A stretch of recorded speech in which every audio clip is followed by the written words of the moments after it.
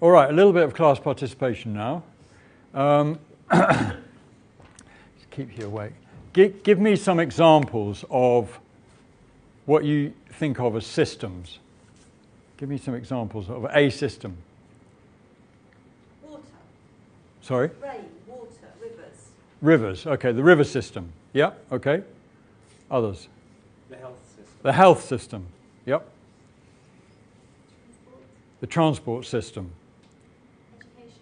Education system. Equatorial rainforest. The rainforest system. Yeah, maybe that's linked with the river system then as well. Any others? Car engine. Sorry? A car engine. A car engine. There you are. So a machine is a system. So that's a system.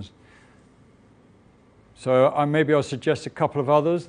The legal system, the IT system, the telephone system, the digestive system, the solar system. So we have, first of all, immediately got a problem with the word system. Because the word system is used in lots of different shades of meaning, and it can mean a very different type of a social system. Is nothing like the telephone system, is it? One is entirely understandable and predictable, well, virtually should be, and the other, the social system, is soft and notional. It isn't even a real thing. We've got this one word, and there don't seem to be any synonyms for it.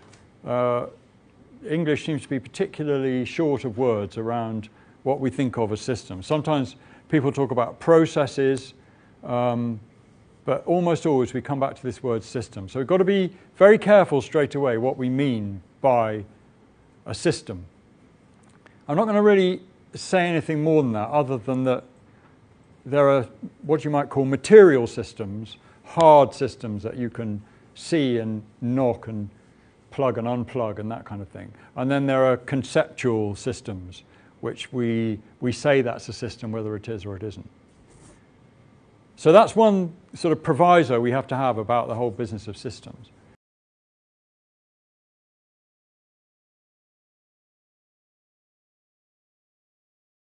So what would you say are some of the characteristics of a system? Sorry, a bit louder. Interconnected. Interconnectedness, okay, yeah. So they're interconnections, yeah. What else? Structure. There's something that we might call structure, and we might mean something very different by that in different contexts, but yeah, structure. Inputs and outputs. Inputs and outputs very often. So the system probably has a purpose of some kind. It's designed, well, if it's designed at all, but it achieves something. It has an output, which is to do with processing or transforming some inputs, yeah? Has boundaries, either real or imposed. Right. So it has a boundary. So boundaries are a really interesting aspect of systems. So when you have a machine, it's very clear what the boundary is, isn't it? If you've got a car engine, the boundary of the engine is the hard metal casing. And generally, with that kind of mechanistic system, the boundary is a point from which you look inwards, and it defines what is not the machine. Whereas in other kinds of systems, the boundary is a point of relationship with what's outside it. And where you put a boundary, so if I said to you, where's the boundary of the digestive system? Typically, where would you say the boundary of the digestive system is? And we'll say the beginning end of it. Where's the boundary of the beginning end of the digestive system? Sorry? Your mouth. At your mouth. So that is a place where you could very obviously say, let's start the digestive system. So I could then say to you, so why do you cook? And if you think about it, you think, well, I cook because I'm pre-digesting my food to make it easier for my digestive system. So the activity of cooking, you could argue, is in the boundary of the digestive system. Now, it's not wrong, and this is really important, it's not wrong to put the boundary here, but if you put the boundary here, then you have to think about the relationship beyond. But if you put the boundary out there, then you have to think about, why do you go shopping? You know, why do you do the kind of shopping you do? And if you put the boundary there, then you have to think, well, how does growing food work? And you could take the digestive system right out to, you know, what seeds do we choose to plant? So none of these places are wrong, but when you're doing systems work, wherever you put that boundary, you've got to think as much about what's not in as what is in. Whereas in a mechanistic world, you're often only really thinking about what's in. We put the boundary, now we're only interested in what's in there. We're not so interested in what's out here. Whereas in systems, we're very interested in all of that. Any other characteristics of a system? Cause and effect. Sorry? Cause and effect. Cause and effect. So that's a bit like interdependence. We've got linked up parts, but we've got linked up parts in machines as well. So there's nothing different between the two of them there. But yes, interdependency. But in systems, sometimes there's a difference where the effect can be a long way from the cause and apparently unrelated. In a machine, you usually think you pull this lever, that goes like that, and you know you can see the relationship.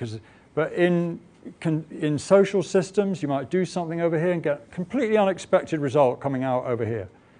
We can see some of that happening at the moment with changes to benefits and so on, some of the unexpected consequences.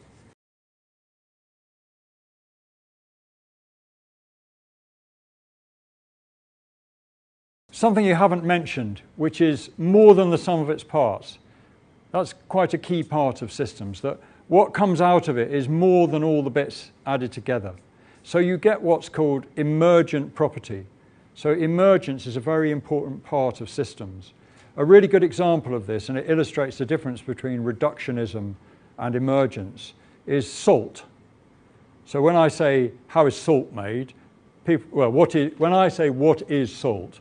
Most people immediately reply, sodium chloride, which of course it is.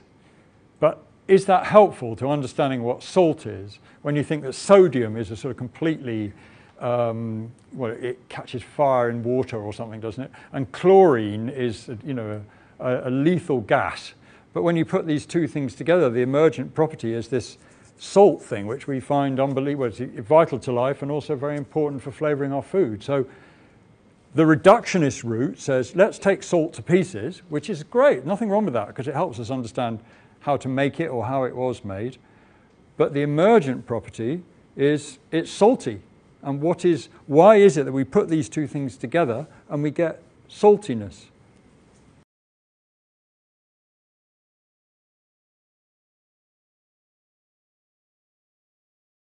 There are a number of characteristics of systems. And if you read somebody like Fritjof Capra in a very interesting book called The Web of Life, which I strongly recommend, he suggests that when we get into systems thinking and the way that systems really work, especially what you might call human systems, that the metaphors of biology are actually much more useful than the metaphors of Newtonian physics. A lot of the metaphors of Newton don't work, well, a lot of thermodynamics don't work in organisms, because organisms, contrary to what they should do actually continue to exist, because they exist they're not coming towards equilibrium like thermodynamics expects. They exist at the edge of equilibrium. In fact, they're in what you might call dynamic disequilibrium. They could at any point collapse, but they don't. They hold themselves up. So the organism that is me is somehow vibrating to continue to be me, even though it's, it's what's called dissipative. My body is constantly changing. Like an organization changes. People come, people go, but the organization stays the same. Bits of my body are changing all the time, some every day, some every week, some every month, but my body stays the same. Sadly, it replicates itself still with saggy bits under my chin and puts back the wrinkles, and I wish it wouldn't. Why doesn't it come out nice and fresh? It just doesn't. So, but that's just one of the sad things, isn't it? And also, in biology, things are self-organizing. They start themselves off, and once started, they keep themselves going. So if you take something like a cell is actually made up of a little group of sub-organisms that historically were enemies of one another, but they've learnt to get on in order to create something more than the sum of its parts. They're constantly changing. It has a semi-permeable membrane around it. Things flow in and out. And yet it is the key building block of organic life. So there is, in most systems, some kind of life process. So Capra is very interesting because in the Web of Life, he goes through the history of science, rather as I have done. And then he says, actually, isn't the reality of the way that most systems work more like biological systems than like hard physical systems? That Newton's metaphors lead you into machines, whereas the metaphors of biology lead you into something much more organic and flexing and changing and interdependent and emergent, so that systems exist greater than the sum of their parts.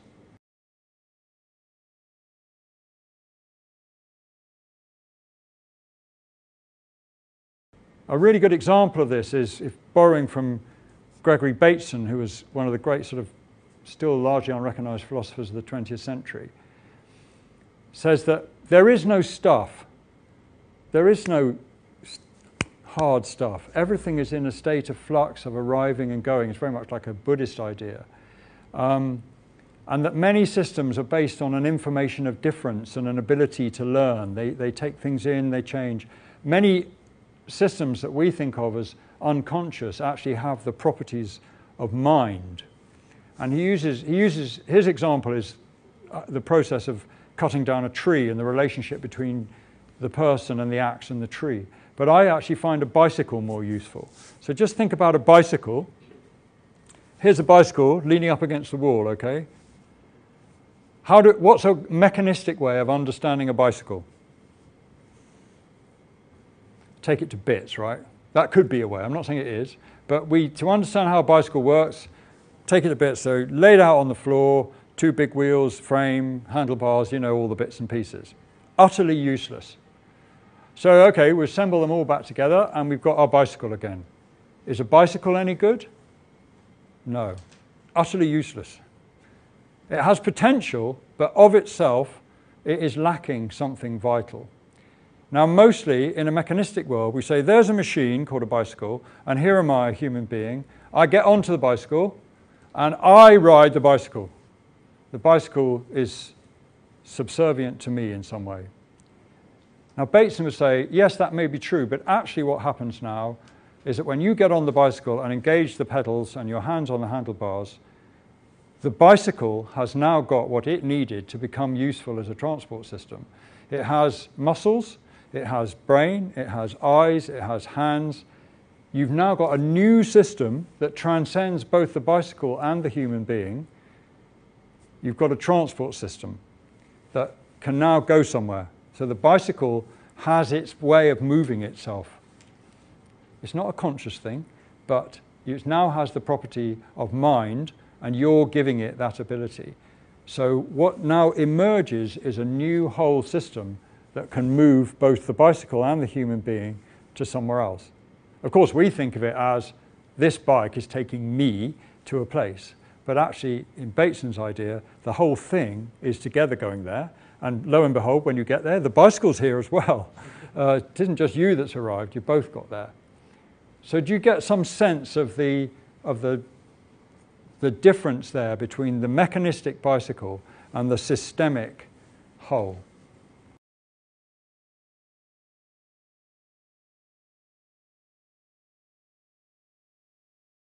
And we can look also at organizations similarly. There's a writer called Stacy who's very interesting in this. It says that organizations are complex responsive processes. So they're constantly evolving, they are interdependent, they are mediated by conversation. Mostly what happens in organizations is that people talk to each other in one way or another. I'm not saying that's right or even necessarily better than some of the other models, but it's just an interesting way of seeing an organization as a flowing system.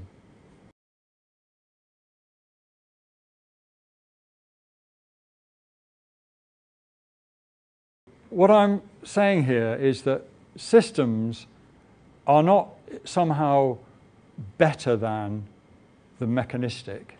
That's to be either or. And one of the things that we'll see when we come to look at systems thinking is we want to get more into a kind of both and idea.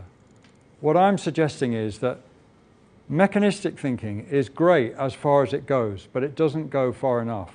And systems thinking sort of sits around it. It transcends, but still includes it.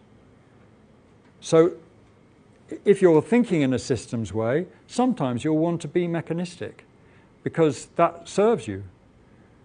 When you're looking at that bicycle as the machine, the bicycle, you want to be mechanistic because you need to repair it. So that's that's serving you. So the mechanistic serves us, but it's not the totality. There's more to the way we all work and think and be and feel and know than just the mechanistic. And we know this in ourselves, we act it already, but somehow or other, the prevailing paradigm doesn't really give us permission to give that the priority that I think it deserves. So the key points that coming out of thinking about systems are emergence, greater than the sum of its parts, interdependence,